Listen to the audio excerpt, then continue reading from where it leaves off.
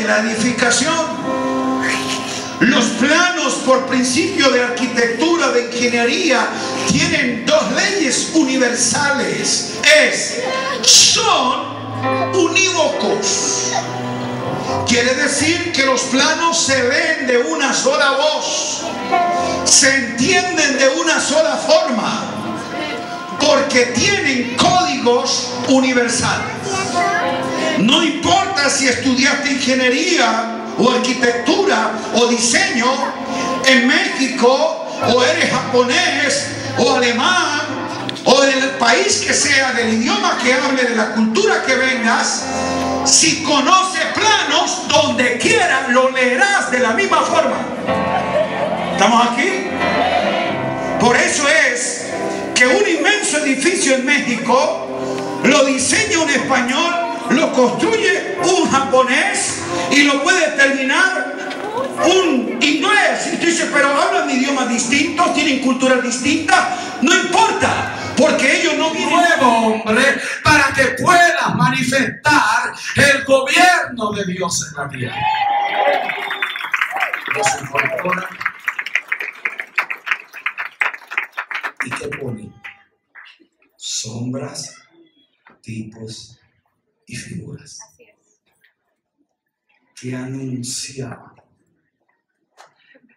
que en el cumplimiento del tiempo, Pablo le dice a eso, en la dispensación del cumplimiento de los tiempos, aparece Cristo.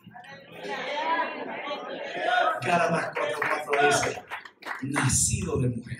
Ojo, porque este planeta, para ser legal en él, hay que entrar por el canal que Dios estableció. Amén. Por eso sacrificio y ofrenda no quisiste, mas me preparaste cuerpo. Porque si un hombre causó el problema, un hombre resolvería el problema. Porque si por la desobediencia de uno los muchos murieron, por la obediencia de uno los muchos serán justificados para que reinen en vida con Cristo el Señor. Habrá aquí una familia generacional de gobernantes. Sombra, diga sombra, tipo y figura. Adán, Noé, Abraham, las tribus, la nación, todos eran sombras que contenían la simiente. Imagínense que se requirió una nación para contener la simiente y manifestarla en el cumplimiento del tiempo. Por eso Él nos ha hecho una nación de reales sacerdotes, para que anunciemos las virtudes de aquel que nos llamó por su gloria y experiencia.